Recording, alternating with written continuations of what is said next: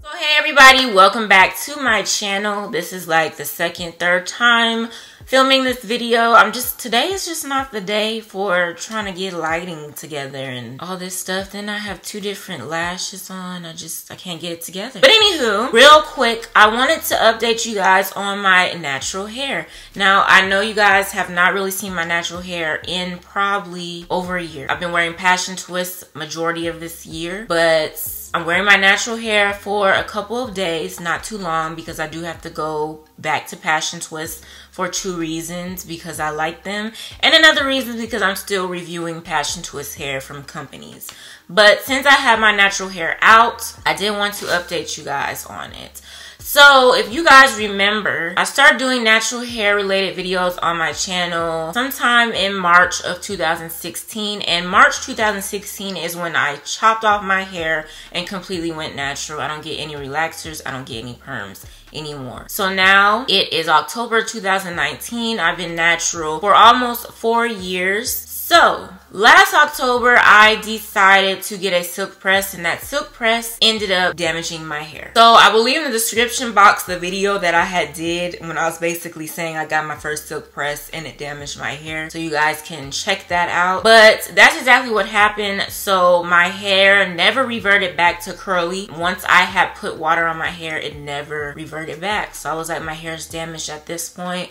I was like, I can easily let my hair grow out and just stick with that damage, but I was like, no, no, no. So slowly, since I've been doing passion twists every single month since February, I've been slowly cutting off the damaged hair. Now I pretty much cut off the damaged hair. I know you guys, it might be hard to see, but I'll probably insert like another video in here. All of it, but you guys can still see like some little straight strands that I gotta go back in and clip off. So we are back with this little curly fro going on.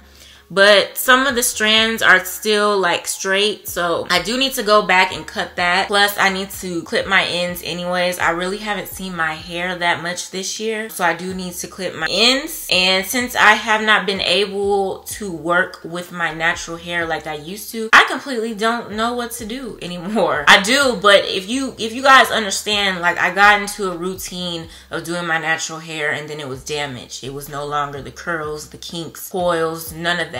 So now I have to get back into it and see what my hair likes again. I have to see what products my hair likes. I have to see what products works for my hair. I know my hair kind of probably looks like it's dry, and it is a little bit dry. So that is one thing. If you are new to my channel, I do have low porosity hair, so my hair does not like to hold moisture.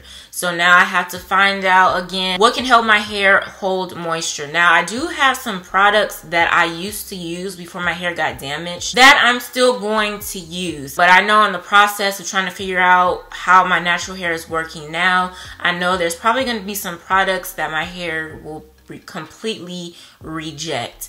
And one of them that I'm noticing so far is the Eco Styler Black Castor Oil and the Flaxseed Oil Gel. I'm starting to really see that my hair is not liking that gel anymore, because for the most part I had started using the cannabis one and the gold one, and I hadn't used the black castor oil or flaxseed oil one in a while. But lately I've noticed that my hair is not too much liking that. I'm still gonna see. I'm gonna see how it works, but right now it's giving me the I'm not working with your hair vibe. So I'm not too disappointed with that, because like I said, I was using the other two gels anyways. But yeah, so I just quickly wanted to get on here and update you guys about my natural hair. I pretty much let you guys know that I did cut off all the damaged hair now, thank God. So I can start off on a healthy start. I'm still taking my biotin, so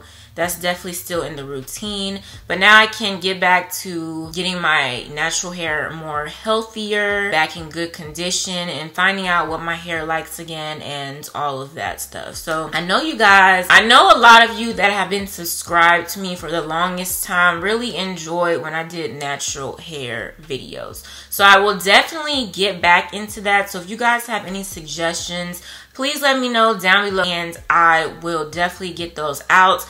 But I will go ahead and link my other natural hair videos down below in the description box, as well in the cards, wherever I can, so you guys can check those out as well. But that is pretty much it for this video. I didn't want it to be too long, just a quick check-in and let you guys know that your girl is back with the, you know, with this hair. I know it probably don't seem like it, but I am happy that I was finally able to get rid of the damaged hair. But I am pretty bummed because a lot of y'all know I was so excited when I was able to finally put my hair in a big old puff. And now I gotta start all over. But it's cool, it's cool, it's alright. We're gonna get back to it. But anywho, if you are a new subscriber, welcome. And if you have not subscribed yet, go ahead and click that subscribe button as well as the post notification bell so you guys will not miss a new upload from yours truly. Hope you guys enjoyed the video and I will see you in my next one.